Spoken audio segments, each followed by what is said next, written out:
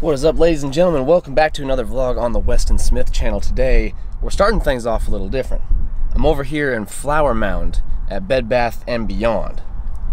A little bit different, right? Yeah, so for Christmas I grabbed Devin and I this new espresso machine. We're gonna get into some cappuccino making skills. We're gonna try and make some, anyways, coffee. And after doing a lot of research, we have found a released espresso machine that we would like a little bit more. And so I'm gonna go ahead and trade this bad boy in. Stick around till the end of the episode. I'm gonna try and pull my first few espresso shots and see if I can even dial it in, because it looks kind of challenging, but I am pretty pumped to go grab this sucker, show it to you guys, and then we're gonna do some bank fishing. I'm normally not on this side of town, and so I was thinking let's hit some ponds while we were out here. I got some rods on deck, I got some gear. We're gonna see if we can't go and catch some fish the day after Christmas. So hope you guys had a fantastic holiday. Let's run in here, see if they have this machine. There's literally like nobody in DFW that had this specific one in stock, so I'm thrilled to be able to showcase this for you guys at the end of today's video. I won't bore you with any more coffee talk. We'll get straight to the fishing here in just a second. Oh, let's go and exchange this before I break it. Woo-hoo-wee! You want to talk about an upgrade, boys? Look at this thing right here. Oh my gosh. I mean, it's time to make some cappuccinos before we go fishing. I'm telling you, I'm gonna screw up so much coffee later today, it's not even funny.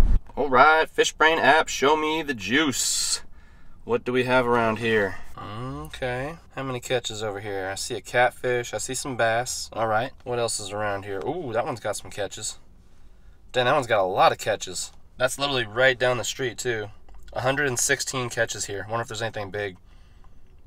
Ooh, Dink City. Is there any big ones in this place? Okay, so I'm seeing no big fish here. Maybe we'll look around. That's like a 2+ pounder.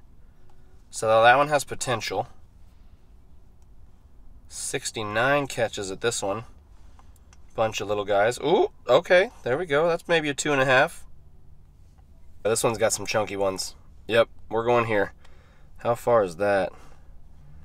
Okay, not very far at all. Let me get on Google Maps and I'm gonna map to this one right here. This little 6-minute drive. Starting route to Let's go. Proceed to the route. Okay, I see why the big fish are here. No trespassing, private property. It's a golf course. It would be a golf course. But look at the water. Can I just park my car right here? Definitely probably gonna get in trouble. Let me pull up here. Oh, stalled. It's been a minute. How to drive a stick with Westin Smith. Okay, let's go. Oh, I'm in 3rd gear, that's the problem. See, sometimes you see the water and you get a little flustered. You will need to walk. No copyright. Well, this ain't gonna fly. Gated. This is where I make my U-turn. I could just park right here. Here's the spot. And now I'm off the road. Okay, that's much better. There we go. How about that for a parking spot? We are at the top secret location somewhere in Flower Mound at a golf course near Bed Bath & Beyond. I'm walking over with 2 rigs here. I got a swim bait, saucy swimmer with an underspin. That will work in clear or stained water with that flash. And then I got a Ned rig. So we'll see. Oh, it is stained too. All right, what do we got here? First cast. Yeah, there's not the best visibility here today. Let me tell you what, tough to cast, but we'll manage. I'm just going to fan cast this area right here. I'm gonna work it a little bit slower today. Instead of just like casting and swimming it right off the bat, I'm kind of letting it fall towards the bottom and kind of slow rolling this swim bait. Good way to get those wintertime hits. Also, setting the hook is kind of awkward too. I cast it a few times over there to the right, and then I'm kind of like reeling it back in like this with the line over to the right. So if I were to get one, I'd have like a backhanded hook set straight into the tree there, probably snap the rod. I think there's actually some other folks hitting the bank though too here. I'm really not getting too much grass on here. Let me just drop it down and see if I can get a hit on the finesse. I got a little Ned rigged crawl. This is straight out of the last mystery tackle box video I just filmed. Y'all can try mystery tackle box for your first time for 10 bucks with my link in the description. Get a shipment of new baits every month. Okay, hold on. Yeah, load it up. It is way too nice of a day to try and finesse a bite out of a spot where I can barely even walk. So let's go ahead and try and find another pond with more bank access. There was also a couple kids fishing this one, so I don't want to intrude on their space, and see if we can't get on some fish at another location. Let's do some more Google Maps digging. There we go. This one actually looks like a pretty popular spot at a park close by, and there's probably like 3, 4, 5, 6, there's like 6 people fishing at this spot right now. So chances are high we can catch a fish at this one, but it seems like it's a little pressured. Well, Ned rig ain't getting it either. I got an idea. And the idea is called clickbait. All these places seem to be pretty stained so far, so I kind of want to leave that saucy swimmer tied on there because that's pretty versatile. I'll be using that a lot in the next couple days fishing. But this guy right here that I just tied on for the MTB video, I will untie, and now I can rig up this clickbait and just walk the pond with one rod is what I'm thinking, so I'm not running into trees and stuff carrying 2 rods.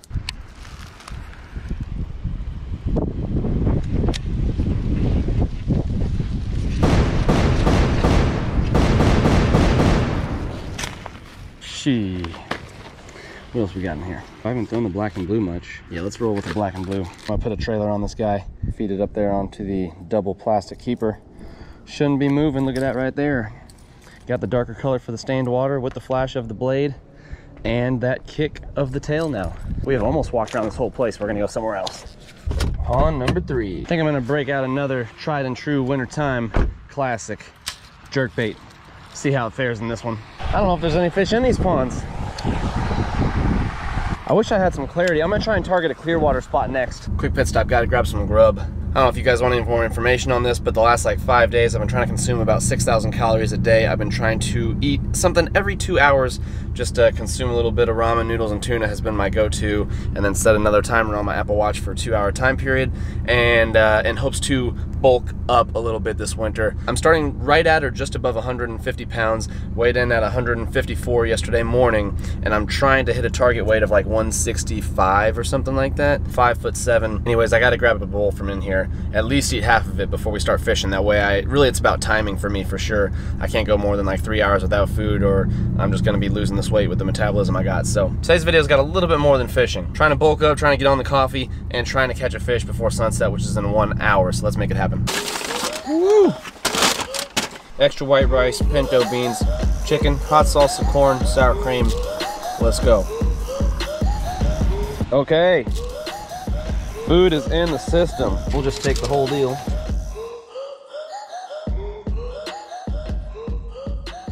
I think I'm gonna try a spot further down where there's not as much wind with this Ned rig. There we go.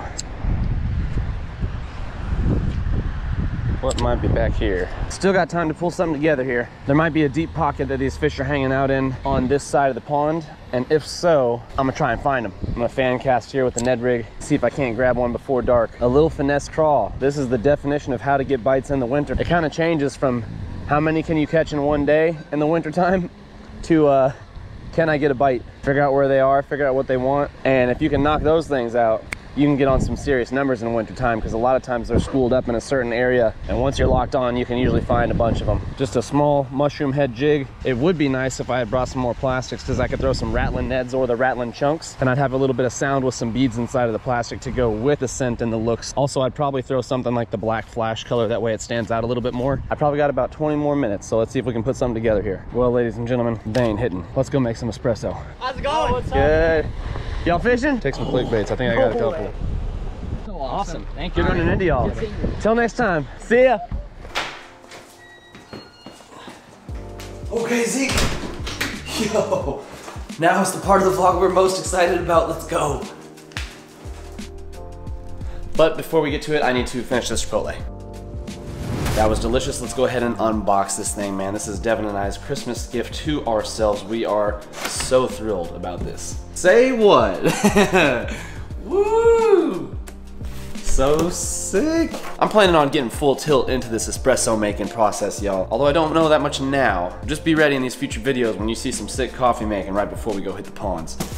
Quick start guide. The portafilter. Sick. Okay, that's actually heavier than I thought. We had looked at some different models too, by the way, and we were contemplating. There's of course all of the like $200 to $300 or $400 options, and then it kind of steps up to models similar to this guy right here with more features. Some of the ones in this price category now have like the built-in grinder and just more adjustability that we'll talk about as we go through this.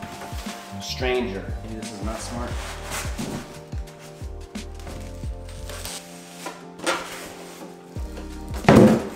Okay. Comes with a milk jug. Toss under there, froth your milk for your cappuccinos and such. Bean hopper. Check it out. All right guys, so it was about that point last night as I was unboxing the whole deal that I realized black looked a little cheap on this machine, and we opted to return it go hunting for a stainless model, and we're actually happy we did. The thing looks absolutely stellar. So it's the next day. Devin and I are setting this thing up for the first time. I got out the instruction manual, and right now I'm currently, I just got done soaking the water filter in cold water for 5 minutes. They say to do that. I rinsed out the water tank, so this thing's good to go. We're gonna fill this thing up, turn it on for the first time. It's supposed to do like an initial cycle, and then we're gonna start trying to make some espressos. This sounds like it's a pretty complex process when you're doing a lot of the stuff manually like this machine offers. So we're just gonna do things different today, walk you through some of this and see if we can't make some coffee. Okay, so that's rinsed and everything. It looks like you just drop it down in here and tighten it up, but I'm not sure. That looks right. So I put in a fair amount of water. A first use cycle must be completed before the initial use of the machine. The first use cycle rinses the machine and primes the heating system. All right, here goes. Press the 1 cup button.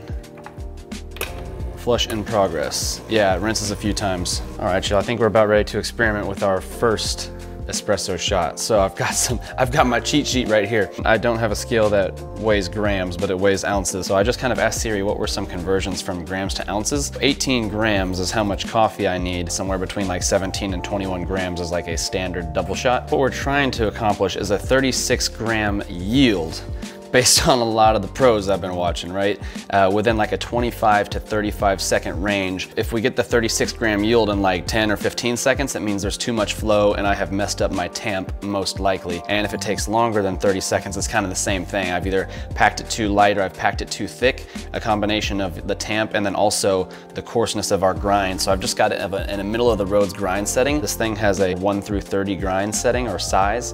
And so I've got it on 15. So what I'm gonna do is I'm gonna weigh these beans. I'm gonna toss them in the hopper, and then we're gonna go ahead and grind them up into the portafilter, which has been heated. If it stays on here after the machine's been turned on for 10 to 15 minutes, it heats it up, which is supposed to affect the taste of your shot.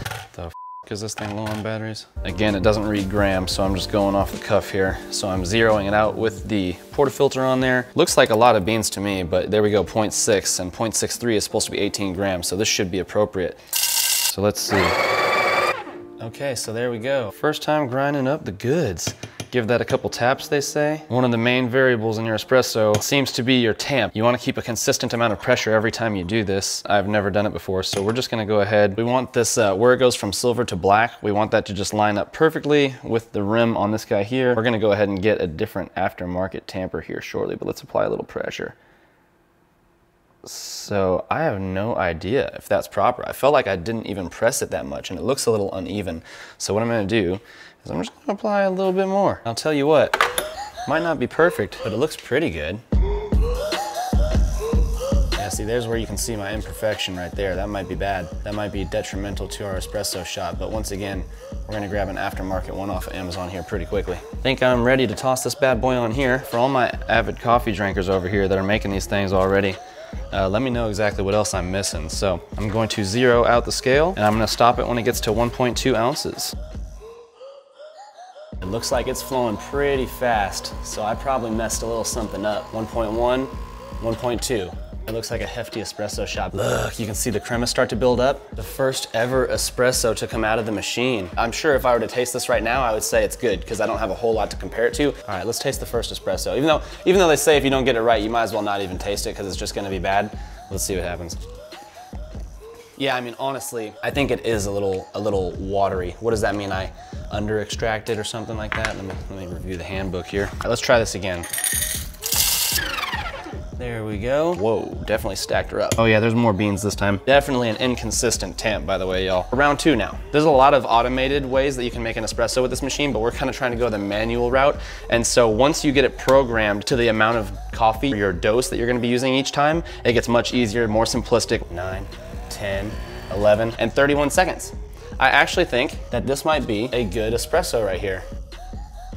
Look at that, man. Makes you feel like a professional even though it's just at home and it might be garbage. I don't know, I'm gonna give it a little sippy sip. Not as watery as the first one. That's really all I can say. I can't tell you too much about the flavor and the notes because I'm just getting into things out here, but this is delicious. We'll be catching more fish than ever, hyped up off this Mountain Dew.